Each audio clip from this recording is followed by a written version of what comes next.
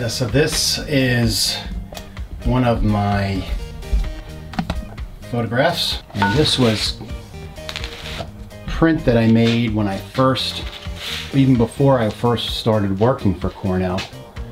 It's of the scallops, and it was shot on a my 4x5 view camera. Look at the detail on that. So this is going to be it's going to be a poster eventually. I haven't really done anything with it in 21 years. I'll show you the process. I picked a kind of a sandy matte. I think I was going with the lighter one, but I think I'm going to go with the more beige one because I think it pops the, and this will be a second matte. This is the frame, dark oak. I think that'll pop it.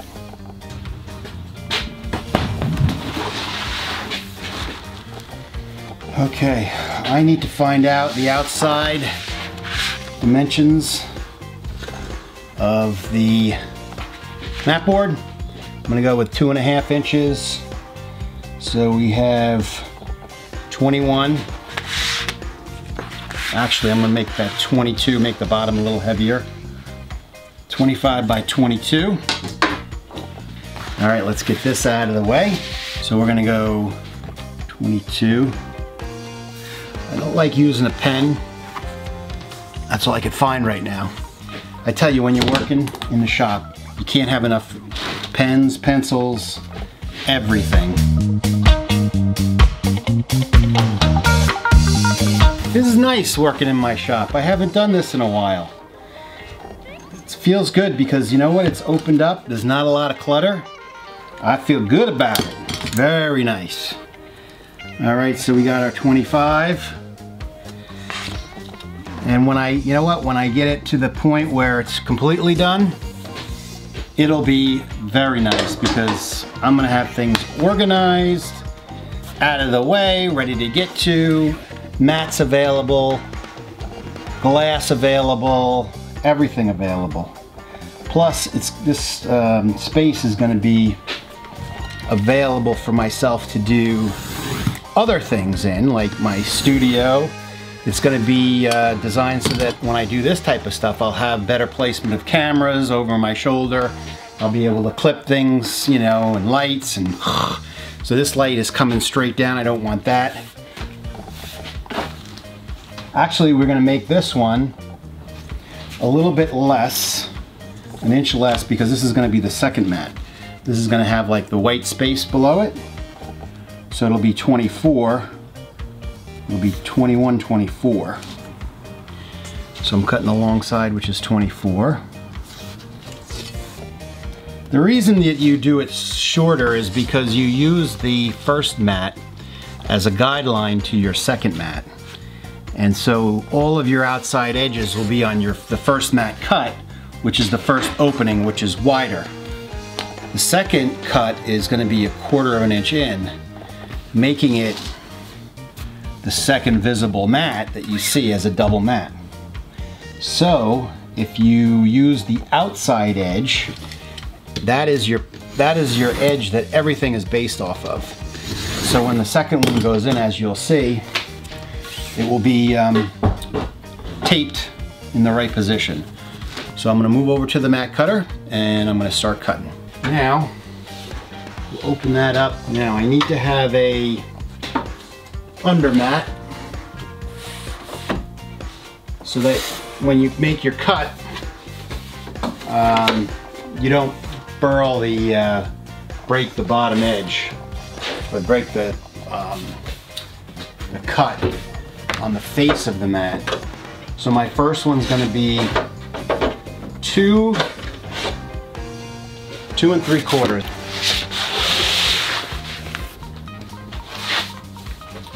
And I'll be able to have, I'm going to try to set this mat cutter up in a more efficient way. So now the tops and the sides will be set at 2.5.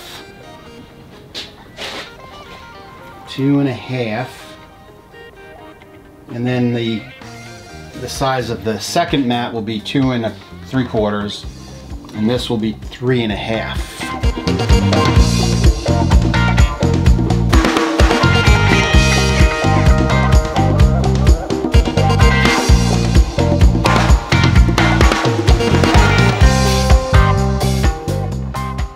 And there you go. So put that down, upside down. Grab a double-sided ATG gun, which is an automatic tape gun. And what we'll do is now we have to tape this one, which is going to be the reveal, and we're going to tape it together. Put some double-sided tape there. So now we're going to put this on there. Okay. And there's your base for the second mat. And now we have to tape this on because this is going to act as your layer so that that bottom mat won't burl, you know. And I put like a little X in it. Okay. And then it fits right back in. Nice and tight. And we're gonna start with the bigger bottom, okay? This is your bottom, and that's where I'm gonna stop. Actually, let me change my bottom setting. Now, all of these sizes have to be 1/4 of an inch bigger. So my original cut was 3 1/4.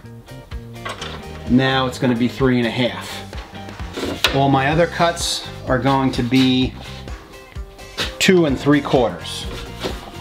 So this will increase 1/4 of an inch to 2 3/4, right? And this will be 2 3/4. The first one is at 3 1/4. The second mat is at 3 1/2. So it'll reveal that 1/4 inch again.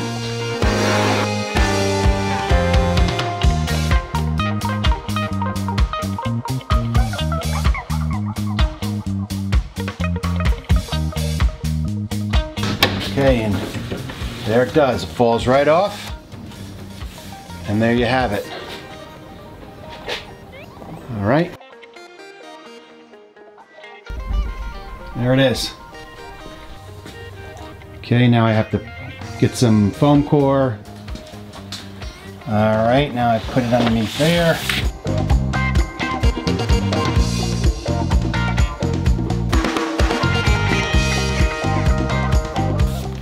And there you have it. Okay, that's ready to be put in a frame. And the everything will hold it in. The glass will hold it down. Everything should remain flat. Let's go cut the frame. Okay, so we're gonna go 22-25.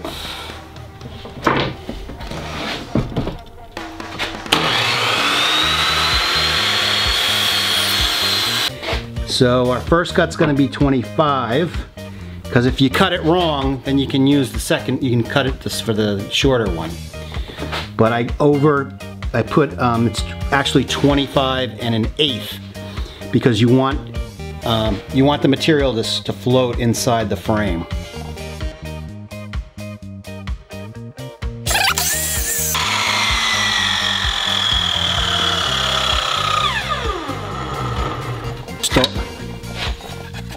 I usually do this on the table, but I want to show you. I set this at 1, right? So it's going to read at 26 on the other end, right? Ah, I nailed it. It's 26 1/8. So that's perfect.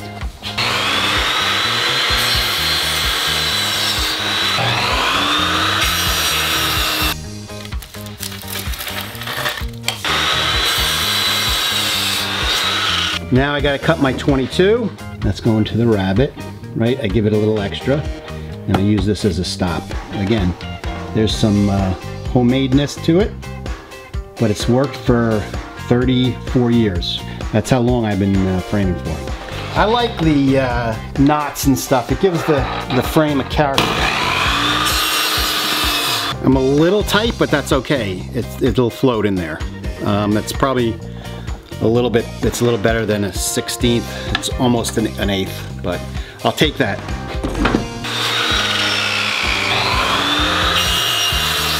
There it is. I am going to put this together, kind of to see. It's like the voila moment.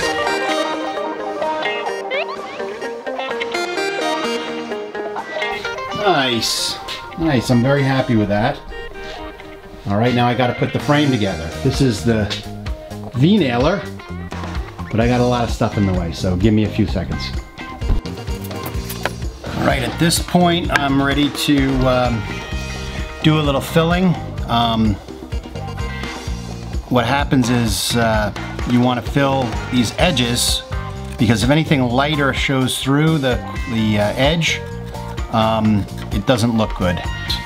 So it doesn't have to be a thick line, but I'm actually using a Sharpie because I have the right tools are packed away, and it's a dig to go and find the right tools right now. So I'm just using this brown Sharpie, and it seems to be working good.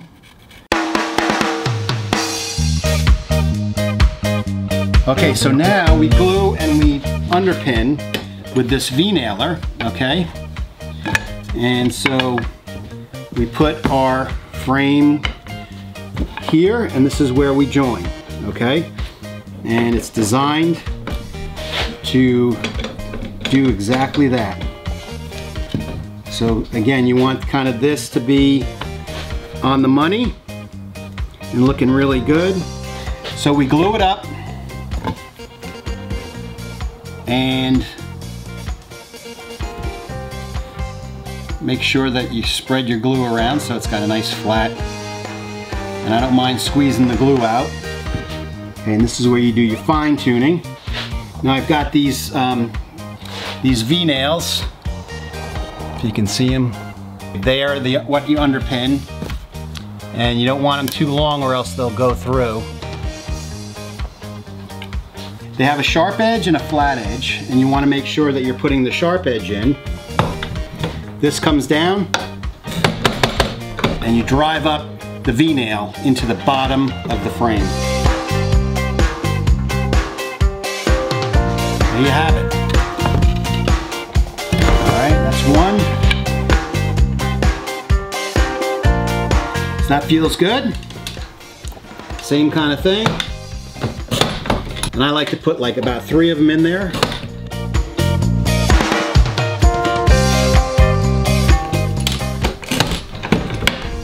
Okay. All right, last one. Nice. Oh, that's beautiful.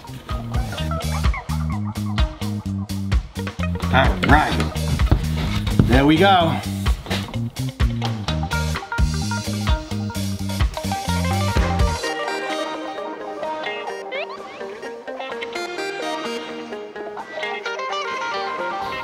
All right, so we'll flip it over. We'll take a look-see at it. Oh, nice. Nice. Kind of the same as before, but it's actually together. Here is the glass, 24 by 36, okay?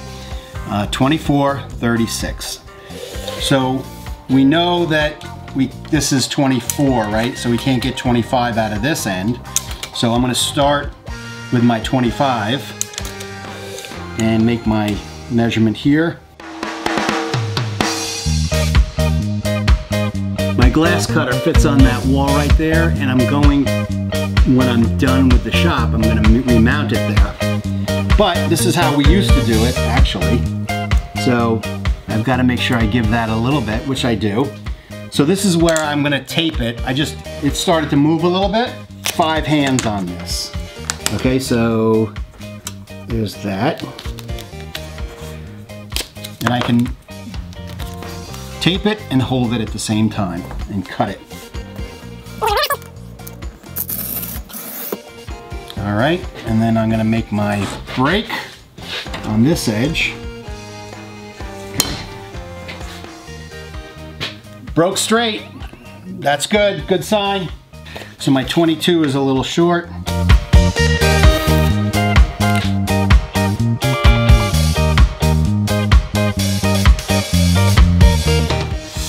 Yeah, this is not the norm.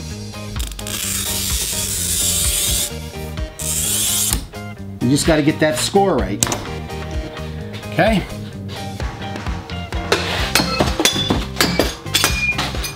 Throw it away. Let's see if it fits. All right, I'm doing this on camera. Let's see.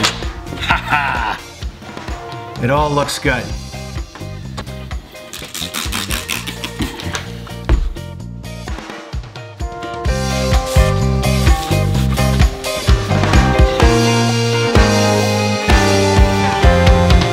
Yeah, I like to wash the window straight up and down like this because any small pieces of whatever, could be wood cut-offs, it could be dust, it's all gonna fall to the bottom, and then I just do a scoop down on the bottom.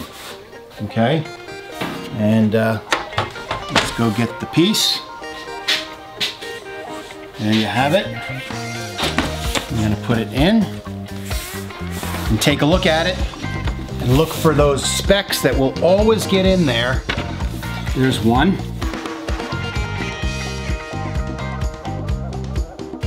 All right, get my point driver, put that in there.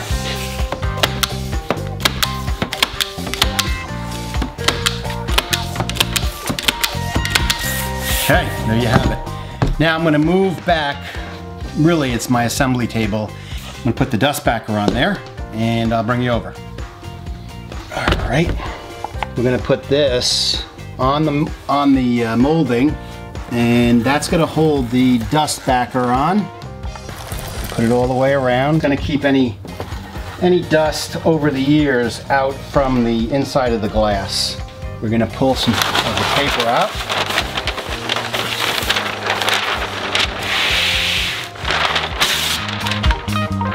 And that lays on top. It's my edge cutter.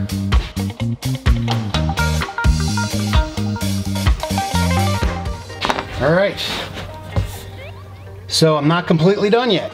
What do I got to do? You got to hang it somehow, so I got to put the wire hangers up.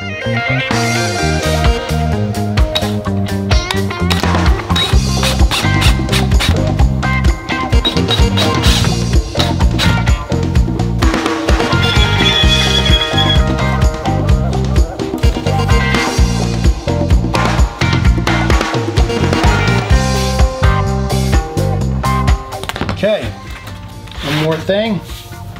Let's get her cleaned.